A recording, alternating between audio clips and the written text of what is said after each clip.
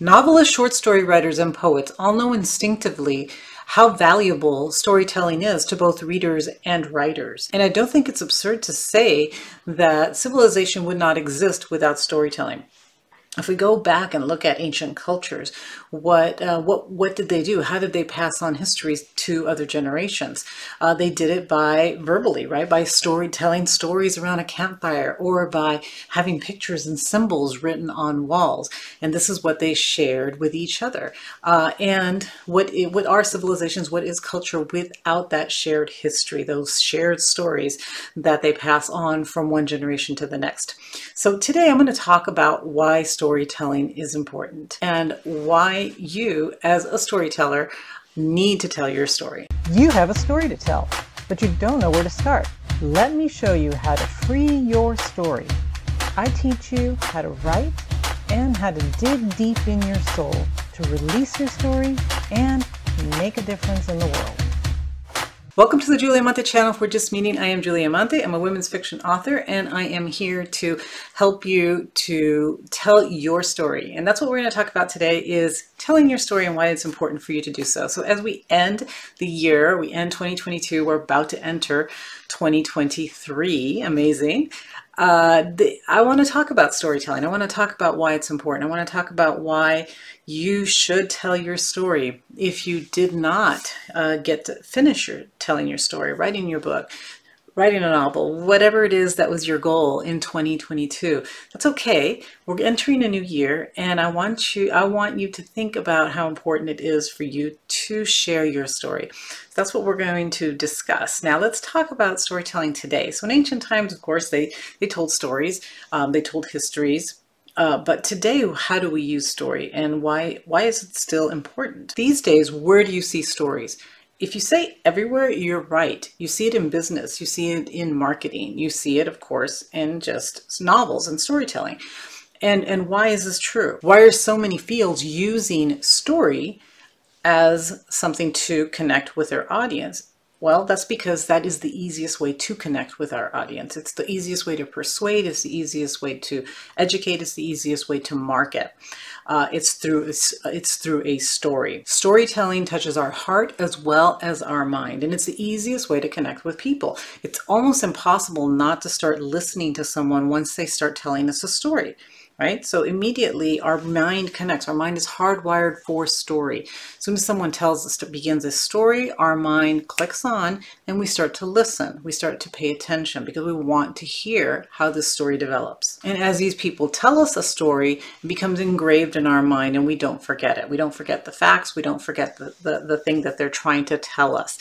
So it's very effective in business. It's very effective in marketing. And this is why it's used more and you see it more out in the real world. So let's talk a little bit more about why we like stories. What is it about stories that makes us like it? Well, stories call for us to use our imagination.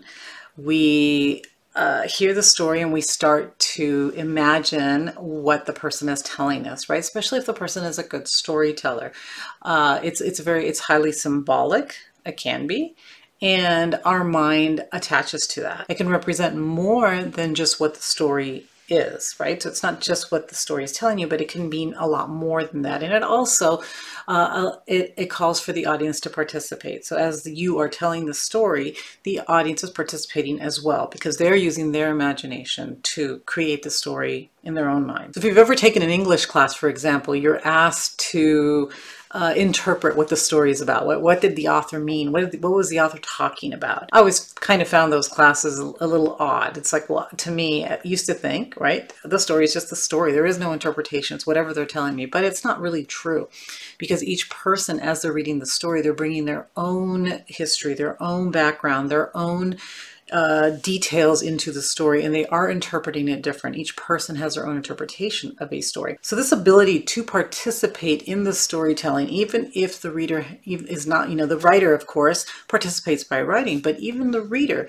is participating and bringing their own imagination to the story.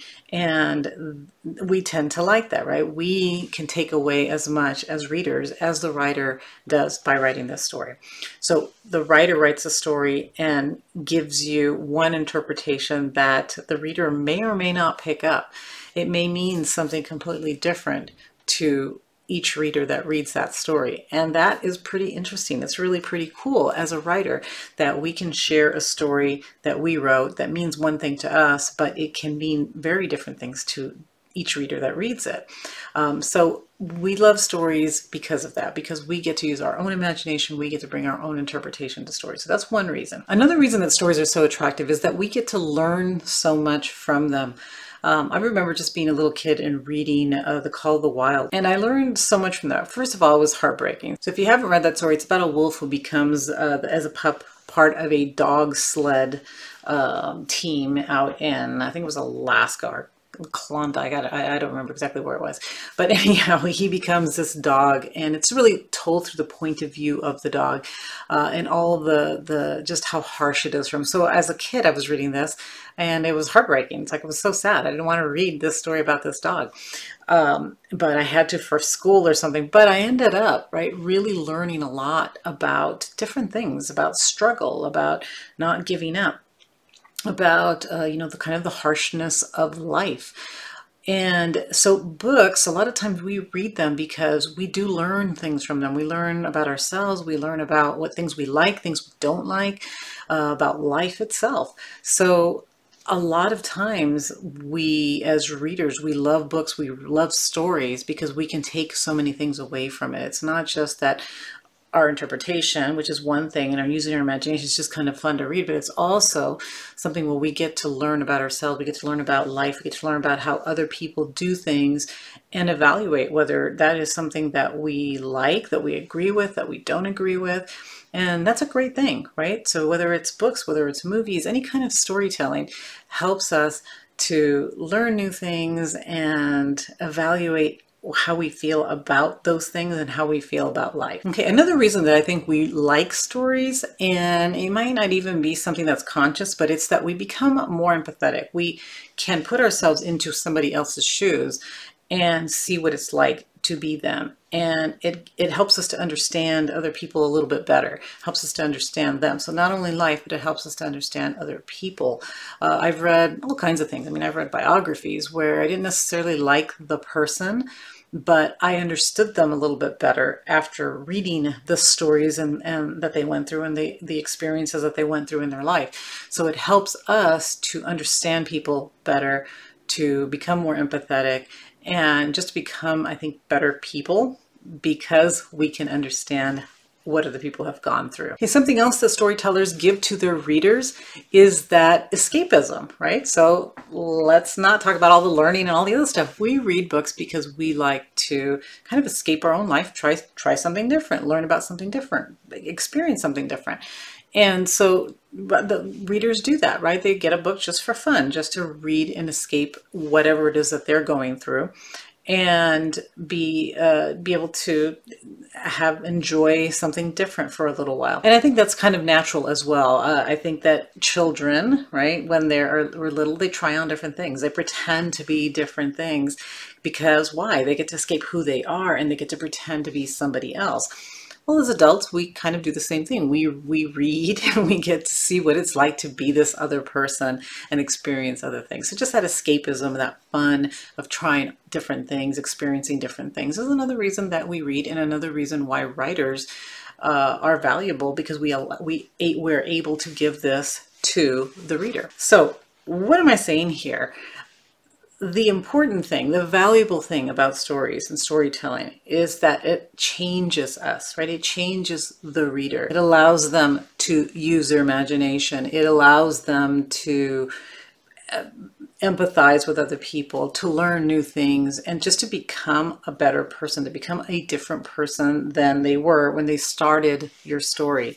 Because of your story, they are able to change. So it's very powerful. And this is why people in business, this is why politicians, this is why various other fields have taken story and used it to their benefit, right? Because it does, they understand that not only with the story you're touching somebody's mind, you're also touching somebody's heart, and that is super valuable. And again, from the beginning of time, right? It is what creates civilization, what maintains civilization are these stories, these shared stories that people pass on from one generation to the next. And we are part of it. You're part of it. So as a writer, don't, a lot of times it's kind of easy to say, well, we're not really doing anything. We're just writing. We're just telling a story. Well, you are, but it's super important. It's not something that people can live without. I really don't think they can. They can't live without stories. It's something that we crave as human beings, is to be able to tell stories and hear stories and listen to stories. It's enjoyable. It's something we all need in order to maintain our culture, our civilizations. And without it, I do think that we miss out on a lot. So as this year ends, I encourage you to sit down, think about what story you want to tell in the new year, and sit down, write it down, outline it, and get ready to tell a story in 2023. Have a very happy new year, and I will see you in 2023.